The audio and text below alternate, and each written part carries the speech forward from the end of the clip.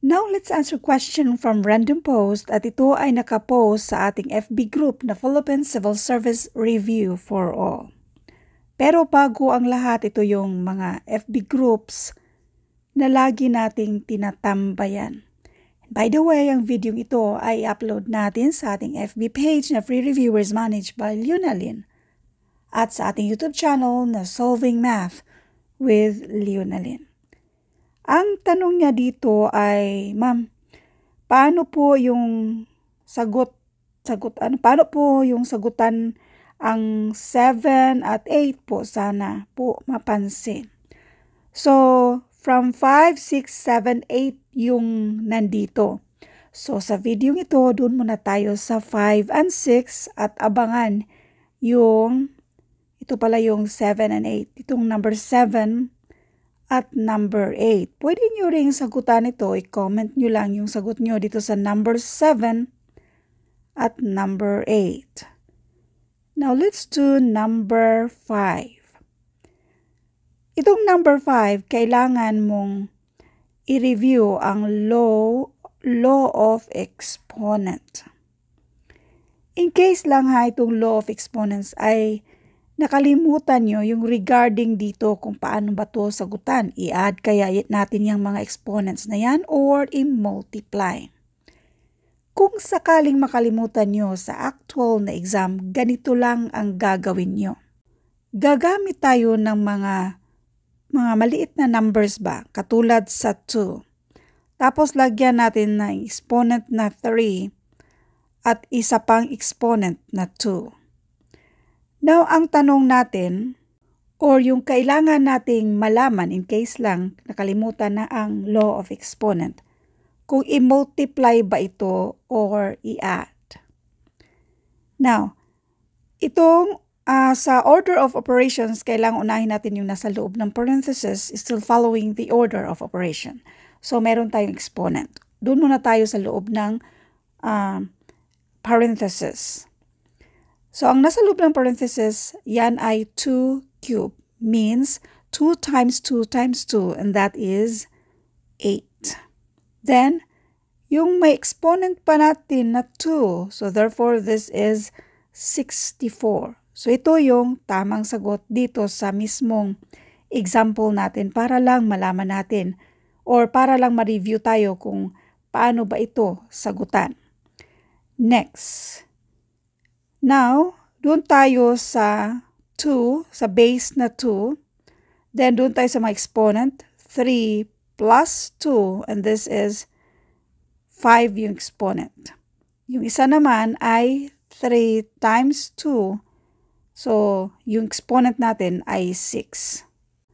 Now, dito muna tayo sa mga exponent na 5. Ibig sabihin ito ay 2 times 2 times 2. 5, 2 ito. So, this is equal to 32. Ito naman ay obviously equal to 64. Again, 6 na 2 na minumultiply. So, that is equal to 64. So, therefore, i-multiply pala natin yung mga exponents na yan. So, dito tayo, balikan natin yung mismong tanong dito. Yung x natin, 3. I-multiply natin yung exponent na 4. So, therefore, x 3 times 4, and this is x 12. Sa choices, isa lang naman yung may exponent na 12 sa x, and that is, yan na yung sagot bali. Doon tayo sa y naman. Dito sa y, we have y na may exponent na 2 at i-multiply natin yan sa 4. So that is y, ang exponent natin ay 2 times 4, and this is 8. Y to the 8th power. So ang dito sa letter B, 8 naman din yung exponent dyan. So therefore, ito na yung tamang sagot. Next, number 6. Which of the following has the greatest value? There are two ways para masagutan ito. Either gawin natin silang lahat na decimals or yung mismo mga fractions nila ay gawin natin na pareho yung mga denominators or hanapan natin ng least common denominator. Now, sa actual na exam, para hindi kayo maubusan ng oras, mag-eliminate tayo. Doon tayo sa i-compare natin yan ba? So, si letter A at si letter B mukhang halos pareho lang na 0.6. Pero itong 3/4, siya lang yung 0.7. Bali, nag-umpisa sa 7 ba? Which is 0.75. Alam natin na 0.75 itong 3/4. Siya lang yung nag-umpisa ng 7 sa lahat ng mga choices. So, therefore, yan na yung sagot. Isa pang paraan ay doon tayo sa mga fractions. Pero bago ang lahat, tingnan muna natin itong 0.675. Si 6.75 kung i-compare natin sa 3/4, obviously mas malaki si 3/4, so eliminate natin yan. Doon lang tayo mag-focus sa mga fractions na. So we have 2/3, 5/8, at si 3/4. Hanapan natin ng least common denominator. Ang least common denominator nila ay 24. So 24 divided by 3, that is 8. 8 times 2, 16.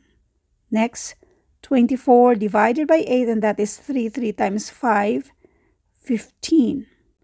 So yung isa, 24 divided by 4, and that is 6. 6 times 3, 18.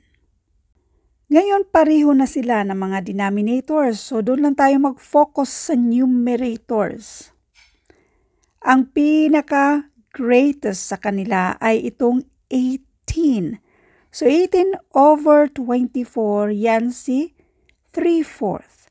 Kaya ang sagot dito ay letter C. Another way, yung sinabi ko kanina na i-convert natin to decimal. So, meron na tayong decimal dito. Ito ay, alam na natin na this is 0.75. Now, by the way, para sa detalye kung paano i-convert fraction to decimal, pwede niyong i-search sa ating YouTube channel, fraction to decimal, tapos idugtong lang yung lunalin para mas madaling ma-sort out yung dati na nating na-upload regarding sa pinaka-detalye kung paano mag-convert from fraction to decimals. Itong 2/3, this is never-ending na 0.666, so gawin na lang natin 0.67. Itong 5/6, this is equal to 0.625. Balikan natin yung question, which of the following has the greatest value? Now, doon tayo sa pinakamalapit sa decimal. Ang pinakamalapit sa decimal, meron tayong 6 at 7. Ang pinakamalaki dyan ay itong 7, so therefore itong 0.75, which is 3/4. Thank you for watching and all. I hope mayroon kayong naintindihan sa videong ito.